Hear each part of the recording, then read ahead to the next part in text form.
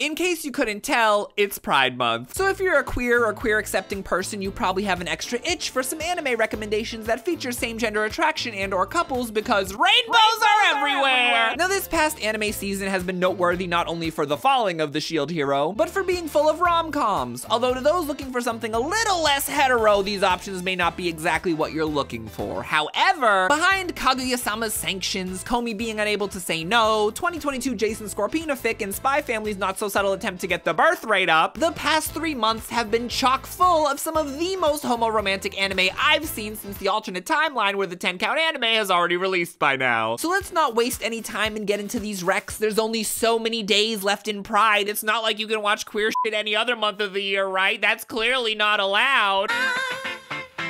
Firstly is an anime I guarantee you've never heard of, Battle Spirits Mirage. A short series with an even shorter number of people who've seen it, and an underrated exhibit of the complexities of societal oppression created in the name of selling a card game. The story of Battle Spirits Mirage is about the discrimination of the mauve, everyday people who are ostracized because their blood is purple, so it also ironically could double as an AIDS metaphor, but I digress. Its main characters are childhood friends turned enemies in love due to their differing political ideologies of how to overcome their oppression. Think card game MLK versus Malcolm X, forcing them to only express their feelings for each other through Yu-Gi-Oh! Instead of just talking them out. Because men are still men, even if they're, you know. From obscure to iconic, everyone's dads are back for one night only. Yes, I'm talking the return of Tiger and Bunny, or should I say, Tiger and Boyfriend. Because this season not only were the bickering old couple back, but they set the trend because everyone's a couple now, and with such variety. Black and white, optimist and pessimist, stupid and stupider, strong and weak, bold and shy, boomer and zoomer, rookie and veteran, femme and androge, lolly and lolex, bland and flamboyant, order and chaos, the people's favorite, and the voice of the people, twins.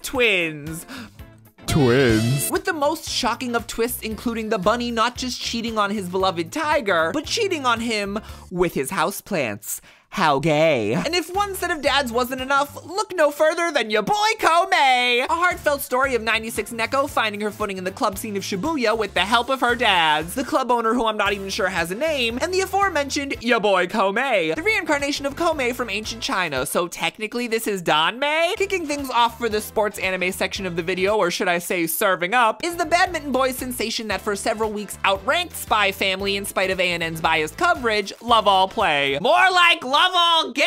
This anime centers on a badminton team striving for the Zenkok Seiha or whatever. That's not important. What's important are the various romantic relationships between its players, more often than not put together as doubles pairs. Whether it's the main boy and his big beloved dum-dum starting strong with a confession, before expanding into a love triangle with a low blood sugar boy, and ultimately suffering through their first communication issues trope all due to the fact that they can't figure out that 1 + 1 = 2.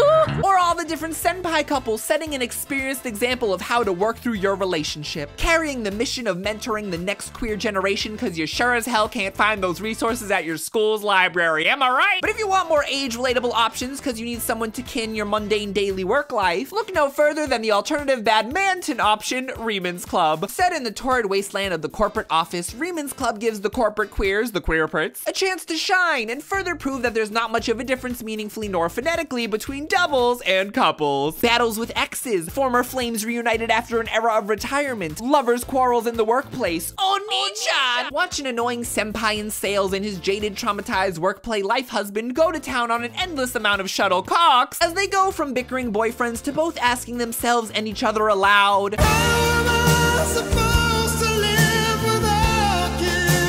Now, what badminton is to the boys who like boys, golf is to the girls who like girls. I present to you Birdie Wing. Not only are the girls golfers gorgeous and gay, but you may have seen their story before in a different gender expression. I'm not saying Aoi and Eve are Ash and AGPGAU, but I'm saying Aoi and Eve are Ash and AGPGAU. One is an athlete visiting from Japan, the other is an orphan who comes from poverty and the mafia. One is black-haired and Japanese, the other is blonde and Euro. Their names both start with an A and an E. Eve even says, "Aso," in the same way Yuma Angstida always says, "Aso." Do you believe in reincarnation? Well, do you believe in life after love? Say same thing. From the sports AU of the banana fish to the land AU of the harem dolphin, the adolescence of fanfare. Summed up by the mantra, the only back I ride is bear. This series replicates Free's trifecta of main love interests with angy foreign-loving boy, kind supportive suffering boy, and cute community bicycle boy. You could call him a jockey for the cocky.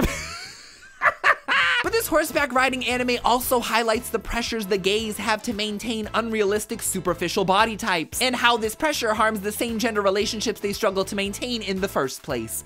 Deep shit. Now, I'm not saying the P in sports is the same P from LMNO people, but the last sports series on this list is the greatest thing airing right now. The haves and the have-nots of sports anime where they fondle each other's balls with their feet, Awashi. In the foreground, Awashi may be a story of a poor boy trying to go pro, but in the background, it's a harem centered around some studly sideburns who know how to swoon in every boy's game. If I didn't know that I liked boys growing up because I was one of those reductive idiots who think queerness is learned and not something we're born with, then Awashi's cast alone would have influenced me to start chugging dick consensually the first chance I got.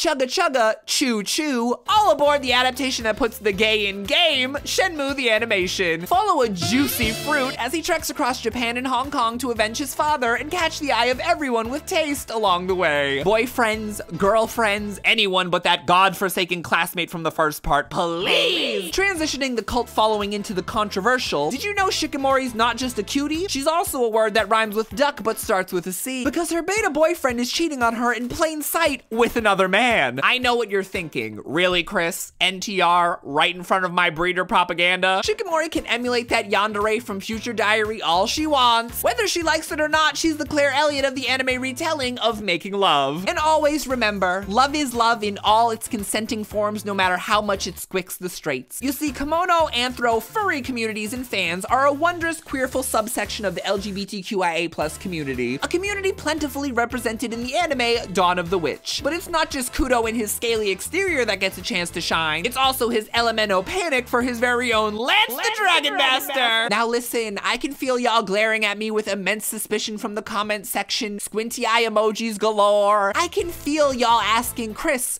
are these stories actually queer? And to that I say, I don't know. Do you, despite allegedly being queer, think characters are only queer when they're explicitly stated to be? Do you not have a queer lens? Maybe you should check your heteronormativity, Gaby! Clear-cut representation of same-gender couples in attraction is of course lacking, but there's no reason implicit or headcanon isn't valid either. Remember, straight is only the default if you want it to be. Donate to the Human Rights Campaign to help them enact meaningful change for all the letters of the Scarlet acronym, link in the description, or donate to a Bi Boy on Patreon like my newest patrons, Kanisha the Creator, Noe Lavery, and Chanel Monica Cairns. My last video for Pride will be up next week where I'll highlight DBZ's queer icons, I think. Subscribe and turn on notifications so you don't miss them. Bye!